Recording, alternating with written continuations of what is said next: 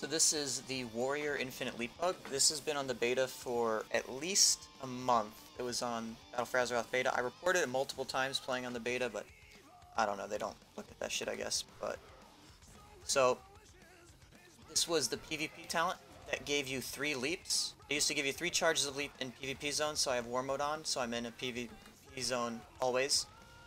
And the talent, oh, I messed it up there. The talent used to give 3 charges of leap. It was reworked to, for 3 seconds after casting heroic leap, you can cast it again. And obviously, it's intended, almost definitely intended to only be used once, but once I wait for the cooldown.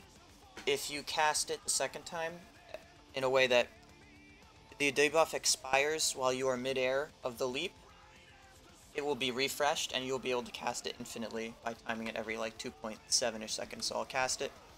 I'll be able to cast it again for 3 seconds. So I wait until it's about to expire, I leap. It expires mid-air, I get to leap again. And with good timing, you can do this infinitely. I can leap across the entire Broken Shore Isles. So, making this video, I hope Blizzard will... Damn it, okay, I messed it up, but you can do that infinitely. And as you can see, I do not have the shoulders on. I do not have multiple charges of leap. I am just recasting it infinitely.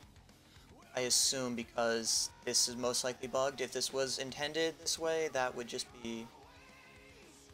Obviously, it's not intended. If it was intended, you wouldn't have to wait until it's about to expire while you're mid-air to recast it. So that's the bug. Hopefully Blizzard will fix this. Making this video maybe will help them see it a little sooner. Thank you for watching.